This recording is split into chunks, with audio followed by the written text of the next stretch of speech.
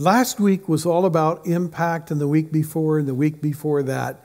And it's about this idea of us going out and serving in our community in such a way that we actually impact our community. For the next 3 weeks, this week, next week, and the week after that, I'm going to be doing some training here, okay? Because I don't want to just send us out there and assume we'll all do the right thing. I love all of you. You're all wonderful people, but there's no substitute for training, right? And so I want to give us some volunteer training as followers of Jesus so that when we go out and serve, the idea would be that when we serve in the world, we get the same results that Jesus got when he served in the world. Think that's a good idea? Yeah. That's a great idea. I want to start by reading a poem. That's one of my favorites. You may have heard it or you may have heard parts of it. But it so crystallizes for me with clarity what it means to follow Jesus. He was born in an obscure village, the child of a peasant woman. He grew up in yet another obscure village where he worked in a carpenter shop until he was 30. He never wrote a book. He never held an office. He never went to college. He never even visited a big city. In fact, he never traveled more than 200 miles from the place he was born. He did none of the things we usually associate with greatness. He had no credentials except himself. His career ended when he was only 33, after just 3.5 years of ministry. When he needed them most, his friends ran away, and one of them even denied he ever knew him. He was turned over to his enemies, who took him through a mockery of a trial and condemned him to death through public execution. He was nailed to a cross between two criminals.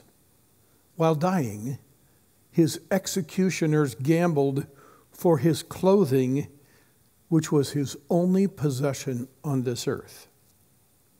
When he was dead, he was laid in a borrowed tomb through the pity of a friend. And yet, more than 20 centuries have come and gone since he lived on our earth, and today, Jesus remains the central figure of the human race and the leader of mankind's progress.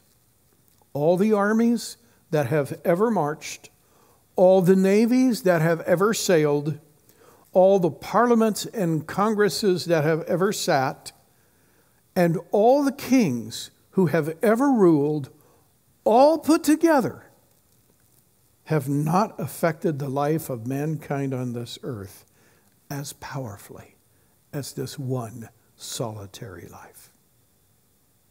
Isn't that amazing? Yeah. If there were no other reason for me to believe in Jesus, that would be reason enough. Yeah. Now listen, he impacted the world so powerfully. But there's a truth that you and I need to grasp. And here it is up on the screen. Jesus has always wanted his followers to change the world. Now I want to pull over here for just a minute, because here in Sonoma County, it's a really big thing to not force your faith on anybody, right? Can I tell you? Jesus would agree with that. Don't force your faith on anyone, but you could make your faith available to them. It's not just, I'm not going to force my faith on you, but oftentimes in Sonoma County, I'm not even going to talk about my faith. That's a private thing. No. The faith of Jesus was never private. The faith of his followers was never private, but it was never forced. We're going to talk about how that works today, because it's truly amazing how this principle works. How do I know Jesus wanted his followers to change the world? Well, here's what Jesus said. He said, you, speaking to his followers, are the light that gives light to the world. Pause for just a minute. Is a flashlight a handy thing? Yeah, most of the time. Have you ever had someone shine it right in your eyes, though? How helpful was it then? No. And when we have a Christian faith, and our Christian faith actually gives light to the people around us, it's so helpful. But when we take our faith and shine it in their eyes, it's not all that helpful. Jesus said, you are a light to the world, like a city on a hilltop that can't be hidden. In the same way, you should be a light for other people.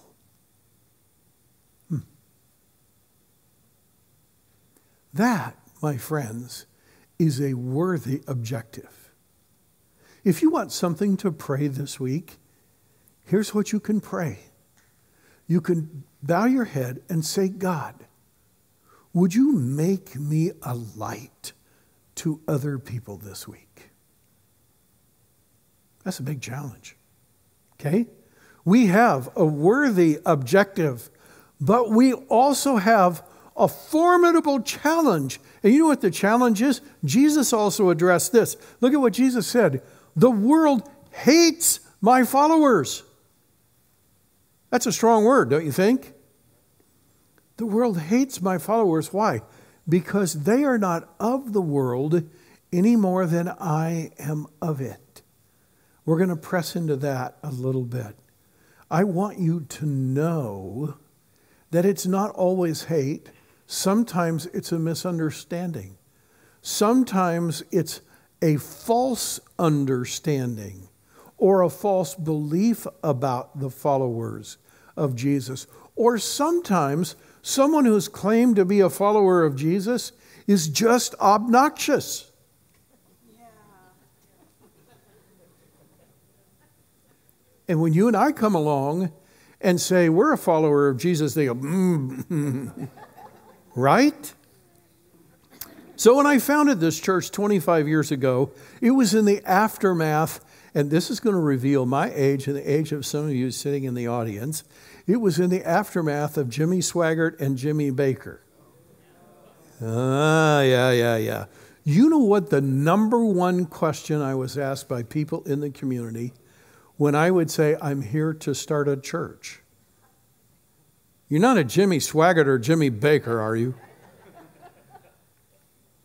Yeah. We have such a worthy objective, but we have a formidable challenge. Because Jesus points out something about the nature of people and the nature of his followers. And he says there is a tension between people who don't follow Jesus and people who do.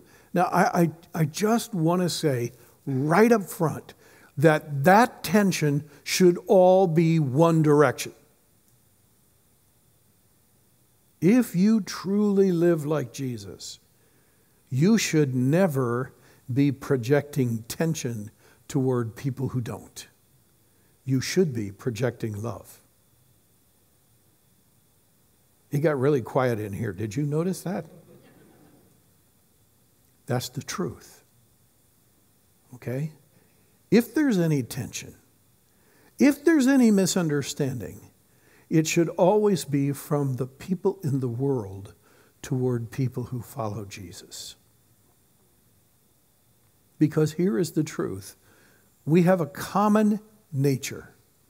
Friends, when you look at people who don't follow Jesus, there is a sense in which you and I are absolutely no different from them at all. We are human beings. We are broken human beings. And if you don't know of your brokenness, if you're married, ask your spouse. They can help you. If you have a friend, ask a friend. If your parents are still living, ask your parents. If you have siblings, if you're really having trouble identifying your brokenness, you have all sorts of experts around you. Right? Yeah. We have this common human nature, but because of Jesus and this overwhelming grace that Spike sang about so beautifully, because of Jesus, we have a very different ideology. It means we think differently. It means we look at people, at other people differently. It means we look at life differently. It means we look at our job differently. It means we look at life after death differently. We have a common human nature, but the tension comes in the vast difference in our ideology. Jesus knew that. So here's what Jesus said one day when he was teaching. He said, look, I'm sending you out as sheep among wolves. Do they have a different ideology, sheep and wolves? Yeah, you bet they do. Yeah. And Jesus says, I don't want you to be the wolves. I want you to be the sheep. We're going to get into more of what that looks like. He goes on to say, so be wise, or as one translation puts it, clever. Be wise as a snake. And in ancient cultures, snakes were considered not just the most devious, but they were considered to be able to do things and to get places other critters couldn't get. And they became a symbol of that sort of cleverness and wisdom. He said, I want you to be clever and wise, but I want you to be harmless as doves. Wow. Some of you have cats. And some of your cats have had their claws taken out of their front claws. Now, I know some of you pet purists are going, a cat can't climb a tree or anything, like that. I get it. I'm not here to promote one or the other, okay? But if your cat has had the claws taken out of its front paws, it is as harmless as a dove. That cat can hit you on the hand with that paw, and it will never scratch you. Jesus is saying, look, I want to so affect the inside of you and how you see people and how you behave around people and how you treat people that you are literally harmless to them. So that brings up a really important question. And here it is.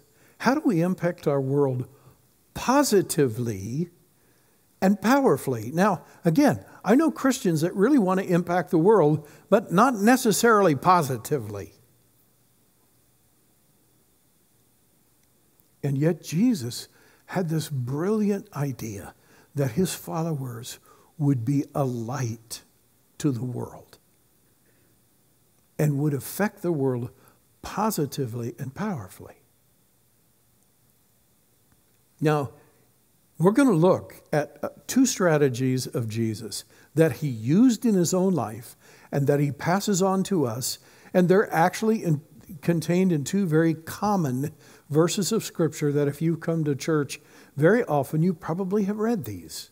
And I read part of one of them today. But let's take a look at the screen.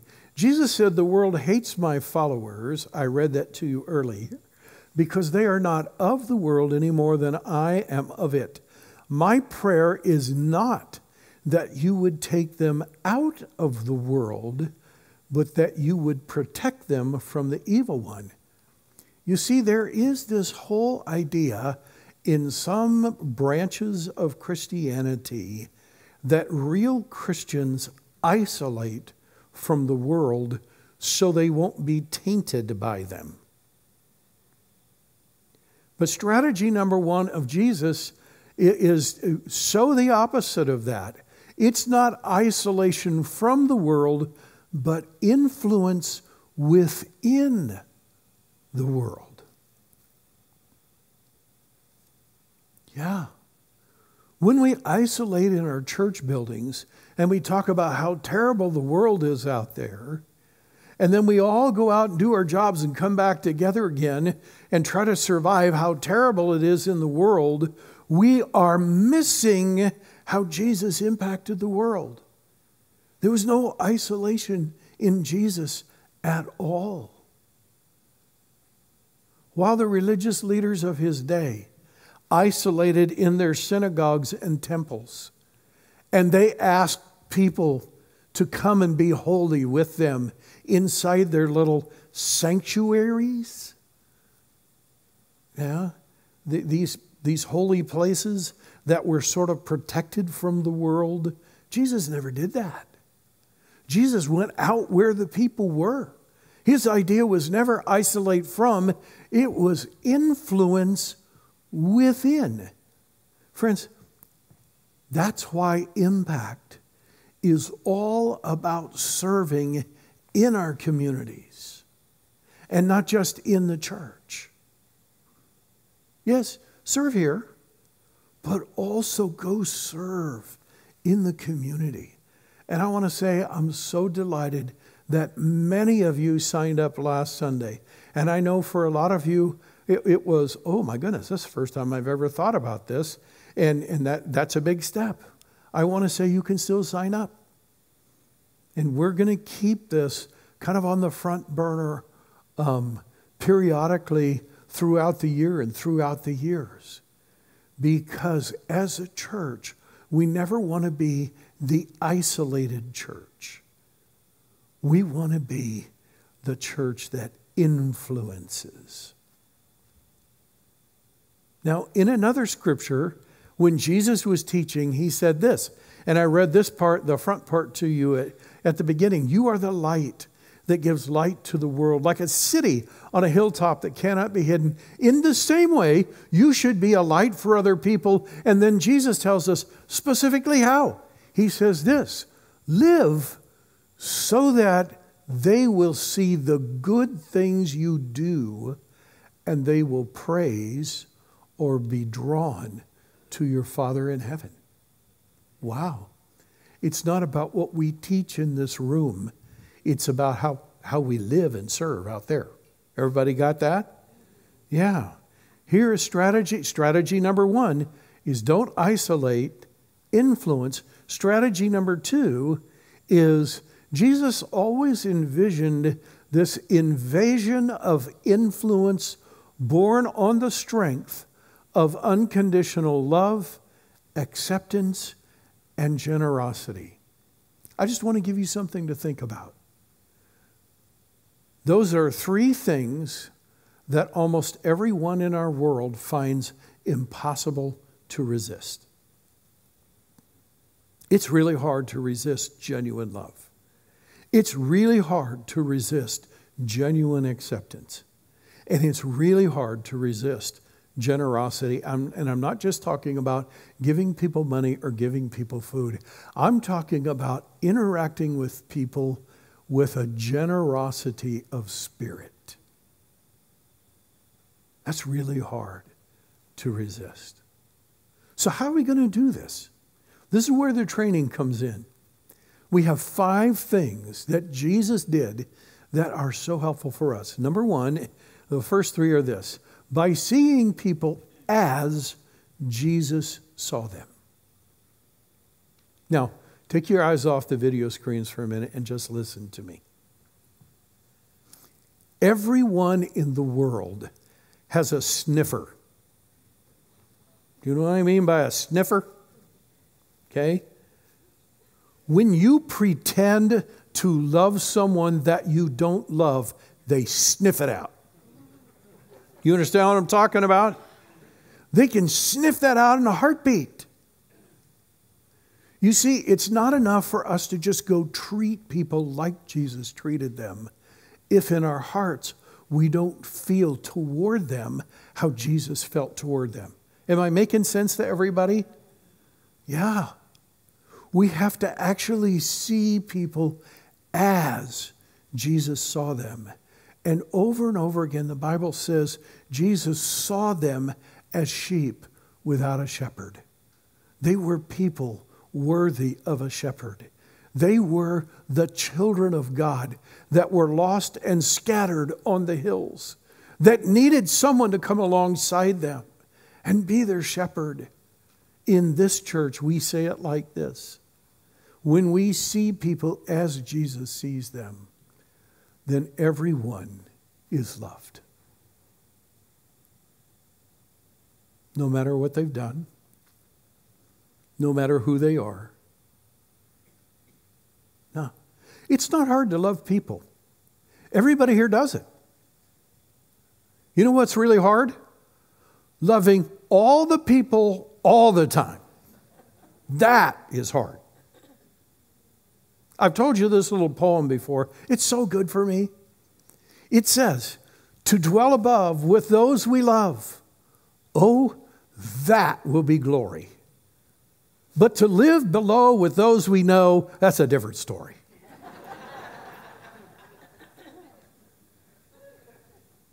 Yeah. But when we see everyone as Jesus sees them, not as good and evil, not as holy or unholy, not as lost or found, not as saved or lost, not as Jesus followers or not Jesus followers, when we can begin to see all people as the children of God, then we will love them as He does. And when we do, they will sniff that out in a heartbeat too. Secondly, by seeing in people what Jesus saw in people. We have a statement around here. The first one is, everybody's loved. What's the second one? Nobody's perfect. By the way, if anyone knew of people's imperfections, it would be Jesus, right? This is Mr. Perfect. He can look at your life and mine and He can spot problems in a heartbeat. And you know what? When we live in denial of our own issues, we never actually ever deal with them.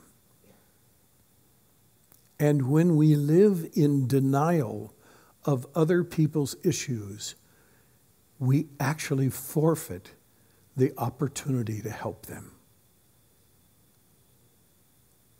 But when we understand that everybody's loved, even though nobody's perfect, we start to have a wonderful balance in this life that we have to have if we're going to help people. And then the third thing is by seeing for people what Jesus saw for them. And that is, there was no one so evil, there was no one so damaged, there was no one so broken that they could not be redeemed. Because with God, anything is possible.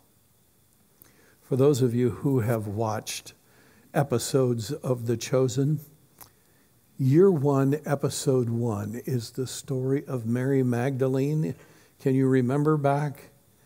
And the Bible in 2 different places says that Jesus cast 7 demons out of Mary. I don't know if you've ever been around a person who was possessed of even one demon. I have. It's a scary thing. I can't imagine someone possessed of 7 demons. They do such a powerful job in that episode of helping us grasp how tormented she was and how destructive she was to people around her. And yet, Jesus came along, looked at her, and he saw for her what no one else could see. And that is, anything's possible. And she became the beautiful woman that we read about in Scripture. And the very first, are you ready for this? The very first person that Jesus appeared to after his resurrection. How about that? That's pretty cool. There are 2 other strategies that we need to employ. And here, number 4 is by living the values of Jesus, but not demanding them of others. If there's a prayer I could pray for the churches in America, this is going to sound so odd coming from a pastor, but I would pray this prayer. I love our country, but quit trying to change our country into a Christian country by changing its laws. That's not a political statement. That's a Jesus statement. Okay? Jesus was born into a world of slavery. Jesus was born into a world where women were bought and sold as property. Jesus was born into a world where children were bought and sold as property. Jesus was born into a world where women were never allowed to testify in court. Jesus was born into a world where sexual perversity was rampant. And yet, Jesus never once took to the streets to march for or against anything in the culture. I think our churches could learn a lesson. Did you notice how quiet it got in here right there? I want us to think about that. He had a far better plan. You see, the natural human instinct in all of us is to do this thing that we call a hostile takeover. And a hostile takeover is when I take what I think is true and right and I force it on you. And if I can get it to work, you have to comply. Especially if I can make it the law. Friends, that's not the Jesus way, period. He never did that. He doesn't call us to do that. What does he call us to do? To live the values of Jesus, but not demand them of others. Listen, as you go out to serve in these partner causes, I want you to hear me. You're not going to agree with everything that partner cause does. Please don't protest. Please don't draw a line in the sand for a holy cause. Recognize that you have been called to actually influence by living the values of Jesus without demanding them of others. Does that give you something to think about? That's super important. Super important. Okay? And the last one, by believing that influence gives birth to curiosity. Curiosity gives birth to seeking, and seeking gives birth to internal growth and internal change. One of the greatest things that you and I could do is to love so deeply and accept so fully and to be generous so profusely that we raise the curiosity level of people around us. How do you do that? Why would you do that? And curiosity will give rise to seeking. Seeking gives rise to finding Jesus. And in the whole process, we get to have this beautiful and wonderful influence that never dominates the people around us, but always invites them into this space with Jesus. And by the way, if our friends get curious about Jesus, in the end, it's the best thing that could ever happen to them. Are you on board with that? Yeah. Yes. Thank you. That's who we should be. Listen, as we close, I have one more slide. We serve in a chosen context. It's a chosen context. It's not a natural one. We serve in a chosen context of unconditional love, unconditional acceptance, and unconditional generosity. And why do we do that? Because love is our greatest language, and I don't want you to miss this. And sometimes it's the only language people will hear. Got it? Let's pray. Jesus, we want to serve. We want to make a difference in the world. We want to just be part of this invasion of influence that's born on the strength of unconditional love, unconditional acceptance, and unconditional generosity. So in this week, would you open our eyes and open our hearts so we can live around people just like Jesus did? And we pray it in his name. Amen.